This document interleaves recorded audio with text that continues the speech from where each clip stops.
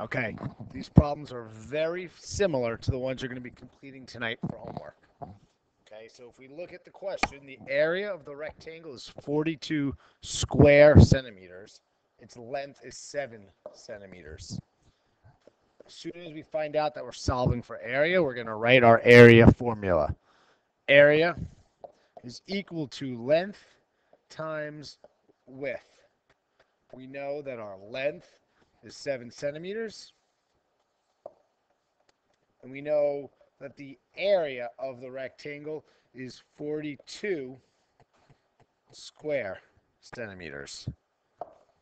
42 is equal to 7 times the width. 42 is divided by 7 is equal to our width, and our width is equal to 6 centimeters.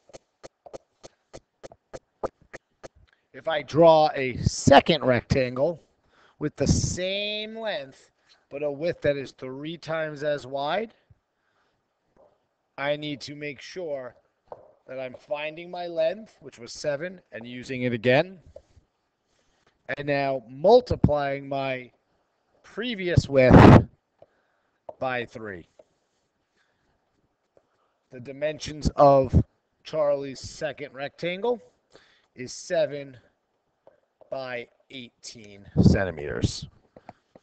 Therefore, the perimeter of Charlie's rectangle is going to be 7 plus 7, which is 14. 18 plus 18, which is 36. And 36 plus 14, which is 50 centimeters. Moving on to problem number 4.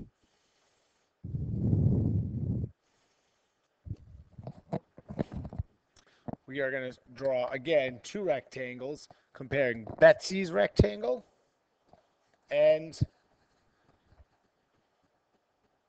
just Betsy's. Okay.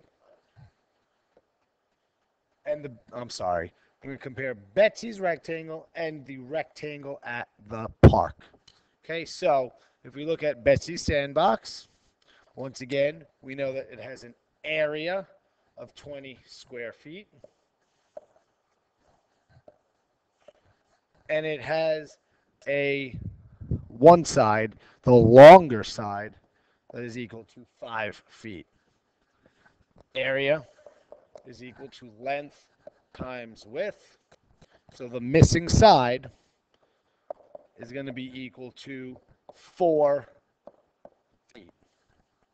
Solve for its perimeter. 5 plus 5 plus 4 plus 4.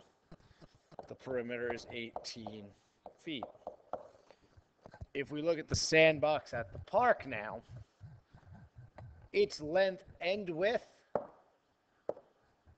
are twice as long and twice as wide as Betsy's.